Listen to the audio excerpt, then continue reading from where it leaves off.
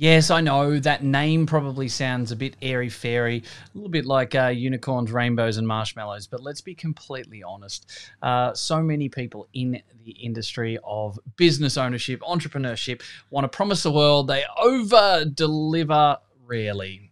And that's the unfortunate part. As the picture, the thing up there above, over my shoulder says it's all about delivery. And right now, let's jump in about the art of doing and not just saying.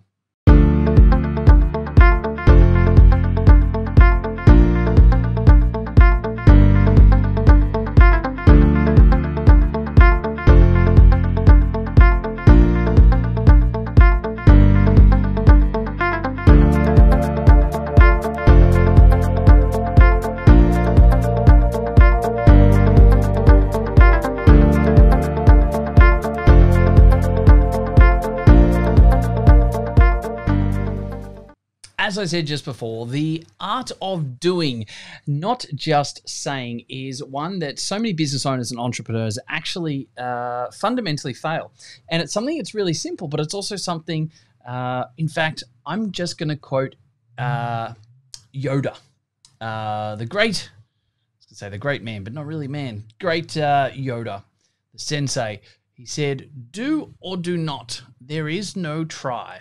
And it literally is exactly what we're talking about right now. The ability to say something and always do it is of utmost importance if you want to be successful in business. See, here's the thing. You've got team members. They don't ultimately care what you say.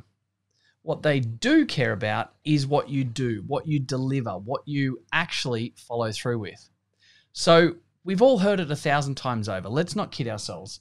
What I'm saying right now is not something new that you're going, oh my gosh, I've never heard that before, because you have.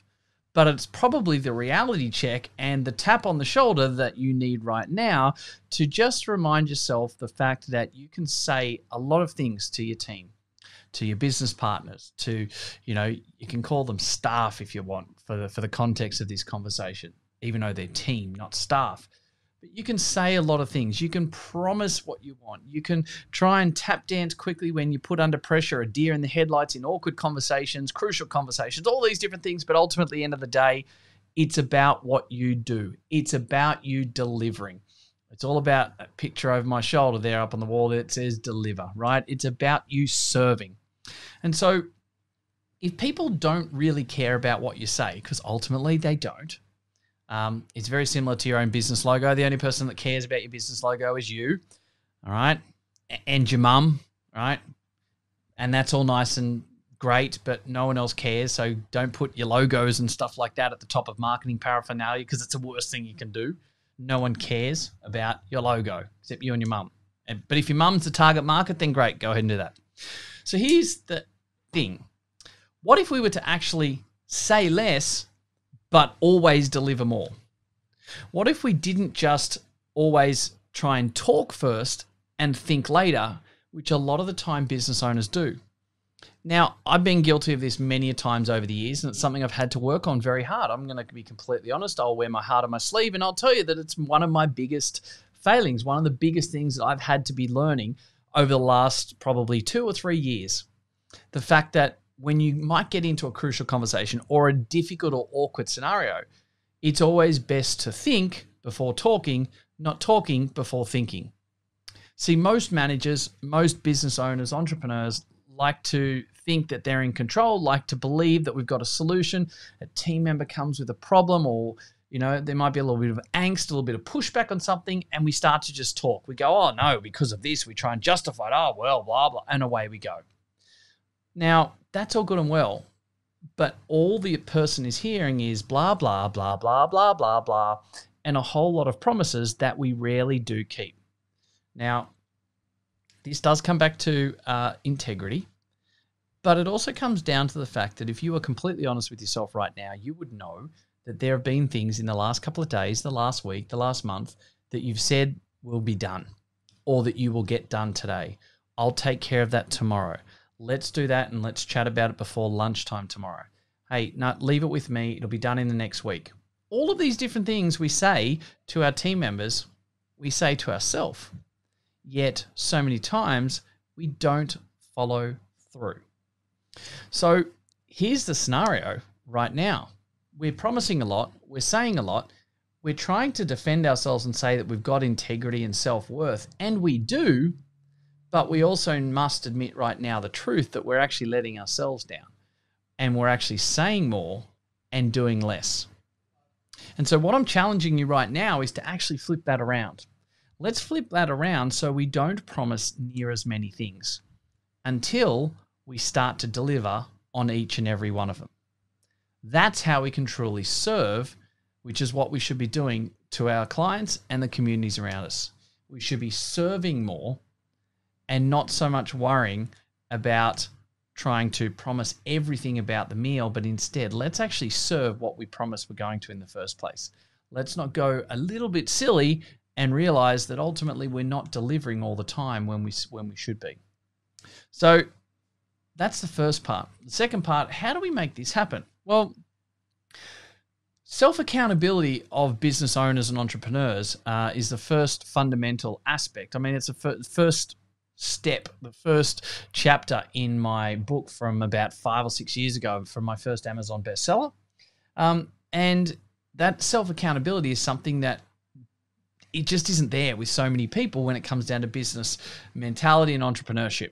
And that's not because they're bad people or they're doing anything wrong, but it is because we always allow ourselves as the business owner to be let off the hook. We just go, oh, it's been a long day, I'll do it tomorrow. Like I'm actually cutting this podcast late in the afternoon and I wasn't meant to be doing it right now, but I made sure it got done. Why? Because I made a promise to my videographer and my sound guys that they would actually have it this afternoon. And it was meant to be done earlier. A few things happened. It didn't, but I'm a man of my worth and I didn't want to let my team down. I didn't want to let down what I'd said against my word several hours ago. So I'm getting it done now. And so one of the biggest things right now for me is being able to turn around and know that I'm delivering on every single thing that I'm saying. And here's the challenge. Is that something that you're able to do right now as well? Now, I'm not saying I've got it right, and I'm not saying I'm the grand poobah messiah of these things, because I'm not. I'm the first one to admit that. But what if every time we said we're going to deliver something, we actually put it on a post-it note, stuck it up on the wall, and we made sure that it got done before we left that day or that week, etc. We use things like Trello. We actually have things in place on a Trello as an electronic board, and I literally have to work off a thing called Trello Zero. So I don't finish my day until I get those things done that I need to get done. Why? Because I have the integrity and the self-accountability to make sure that I get those things done. Now, if that doesn't mean that I'm working the candle at both ends for 18 hours a day and letting people down and not seeing my family and my team, etc., that's rubbish. It's about managing your diary. It's about managing your tasks and your time and realizing that you are dispensable and that you need to have a better team. You learn more avenues in and around leverage. And so you start to remove yourself and reverse facilitate a lot of things happening in the business that don't actually revolve around you. And so this is the catalyst of how you can actually remove yourself from the business, how you can actually ultimately start saying less, doing more, and ultimately creating a scenario where you're then going to be doing less. And that's ultimately what it's about. I didn't get into my businesses. I've got 6 of them at the moment. I'm selling out of 1, and I'm reducing some of my input in 2 of the others. I didn't get into business to work like a blue-ass fly and lose my life and family and friends and things like that. So why would I place myself in a position to do that? I want to place myself in a position where I've got accountability and I am empowered to make the decisions in the right way at the right time. I want to be empowered to make sure that I have that integrity to deliver on what I say I'm going to do. And so my team do as well, and they know it and they feel it. So as a net result, I know that I need to create momentum. I need to create momentum so that if I do it say I'm going to do something, it goes on a post-it note on the wall and I go through from there. Or it goes into my Trello board and I'm going to get it done. Why? Because that's part of who I am. And so you fundamentally make that promise to yourself and you stick by it, which means you've got that integrity and self-worth to hold your head high and know that you've done a damn good job because everything that you said you'd do, you delivered on and you served amazingly. As a net result, you'll actually start to realize that that's going to make you really busy. but it forces you to get the momentum to delegate more, to create more leverage, to systematize and automate. And as a net result, you start to actually do less. So it's actually a mentality that we need to stop and really understand as a business owner and an entrepreneur, is the fact that we need to be able to deliver on everything on time, all the time. And if that means that we can't promise the world all the time, that's okay. And people are going to understand and they're going to respect that, but they also will understand that you would deliver. And that becomes powerful, because when people know you can say less, you can promise less, but you always deliver above and beyond and faster than what they expected in the first place, it's going to mean more momentum, more growth, more leverage and delegation, more systems, more teams.